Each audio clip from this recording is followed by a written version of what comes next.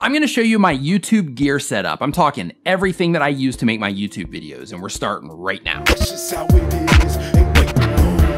What is going on? My name is Nick from tubertools.com. Welcome to another video. If this is your first time here and you want to learn how to grow your channel, make videos, and all types of other YouTube related stuff, start now by subscribing and clicking the bell so you don't miss anything. All right, so since my last YouTube setup video, a lot's changed. I've updated my main studio camera, the one that you're watching this video on right now. I've also picked up a out and about camera so I can get cool shots like this for a secret project that I'm working on that I'll link up down in the description below.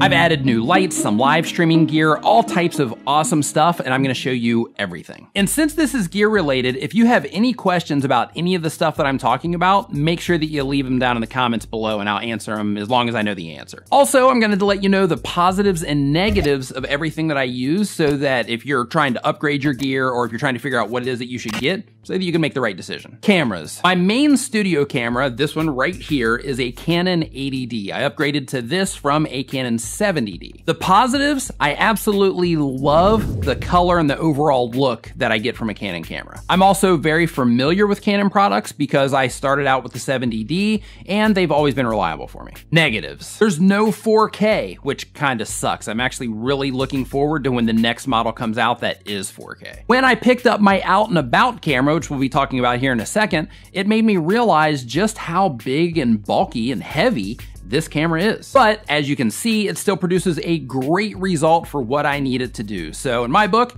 that's still a win. Thumbs up for the Canon 80D. Camera number 2, my out and about camera, is a Sony a6500, and I absolutely love it. Positives. It's lightweight, great autofocus, it shoots 4K, it's small, it has quick memory presets so you can switch from normal video settings to slow-mo settings in an instant. Negatives. It can get hot. I haven't experienced this personally yet, but word on the street is if you run it for a long period of time that it can overheat and shut down, which would kind of suck if you're trying to produce something. The record button, based on how I like to use cameras, is in a really stupid place in my opinion, and it's super, super small. And of course, the biggest drawback from this camera that you're gonna see people complaining about all over the internet, just like the other new Sony cameras that are out, is it doesn't have a flip around screen. It just does this. So you can't do selfies with it. But I fixed that problem with getting a monitor, which we'll go into here in just a little bit. Lenses. For the Canon, this one right here, the lens that I have on this camera right now, this is a Canon 18-135 kit lens. If I'm shooting B-roll footage with this camera, I will then switch the lens to the 50mm just to give it a different look. But overall, this lens right here, the 18-135, stays on it about 98% of the time. With that said, you are more than welcome to fact check me on the percentage of time that this lens stays on this camera.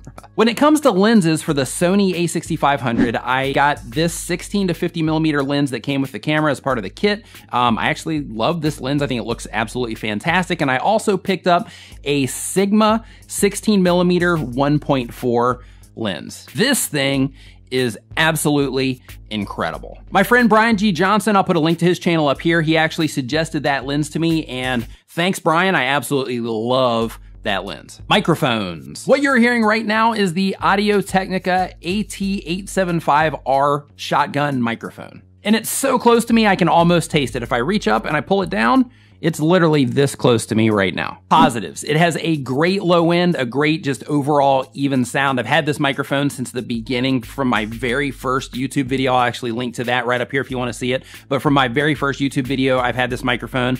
It's a workhorse. I absolutely love it. Negatives. The only thing that I do not like about this microphone is that it's an XLR microphone. So in order to actually plug it into the camera, I have to route it through a Zoom H4n audio interface, which I'll get to here in just a minute. But that basically adds to the stuff that I have to have, which kind of sucks. But It's worth it for the sound. And of course I could use other devices to route the microphone through, but the idea is that I have to use something else to route it through instead of just plugging it directly into the camera. Next up on the list is the Rode VideoMic Pro. The positives of the Rode VideoMic Pro: it's small, it plugs right into my camera with a mic input, it has a decibel reduction to help reduce that annoying hiss sound that happens with a lot of mics, and it sounds good. Negatives: it's battery powered, which means that you have to roll with batteries. So if you're throwing this thing in a bag and you're trying to be compact and you're running around, you still gotta keep some 9-volt batteries with you wherever you go in case you need them. And that kind of sucks, but what sucks worse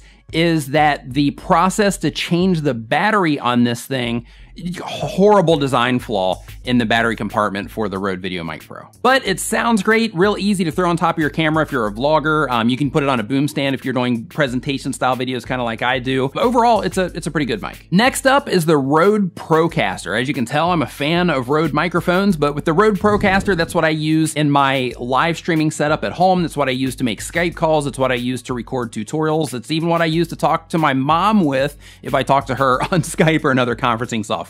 We also use 3 more Rode Procasters on our Nimin live show that we do every Saturday. I'll put a link to the live streams up here if you want to see what that audio sounds like. But overall, we're extremely happy with those microphones, and I highly recommend Rode, as you can tell, overall. And they didn't pay me or anything to say that. I'm just saying they make good stuff. Now for the lighting setup. The lights back here behind me are just can lights with just normal colored light bulbs put in them. Nothing fancy, just real easy. They're pretty cheap, nothing real complicated about them. The front lighting, on the other hand, has been upgraded to aperture LED panels. I just got them and they are absolutely incredible so far. The positives: you can dial in your brightness and the color of your light. That alone is worth it for these, in my opinion. They're also compact, and they have the option to plug into a wall, or you can use the batteries so that you can record anywhere at any time. Negatives. The only negative that I can come up with, and I'm reaching here just so that I can give you a negative, is that the main light, it's pretty heavy. Sorry, it's all I got. Miscellaneous other items that help me get the job done are an X-Rite grayscale color balance card. This thing is awesome for helping you dial in the white balance and helping you get your colors right in your video. To get cool drone shots for personal stuff, I use the DJI Mavic Pro.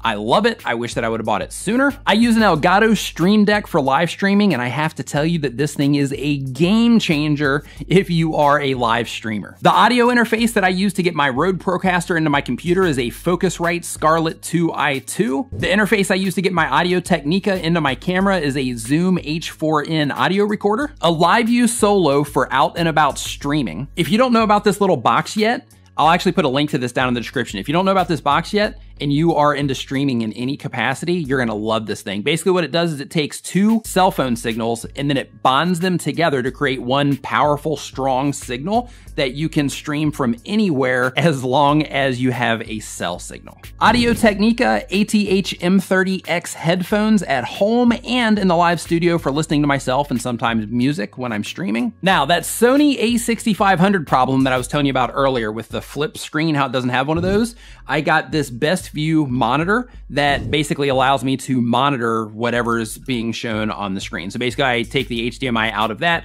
plug it into this, and then that allows me to see what the camera is seeing. It's a workaround, it's a headache, but it gets the job done, and that's what matters. I made another video I'll link to right up here that shows some behind the scenes of my studio setup, basically showing you where everything is placed and stuff like that, and just showing you, like, giving you a full tour of my setup. So if you're interested in checking that out, the link will be right up here for that. And if you want to learn more about growing your channel, making videos, and all types of other YouTube related stuff, start now by hitting the round subscribe icon so you don't miss anything. Thank you so much for watching. I'll see you next time.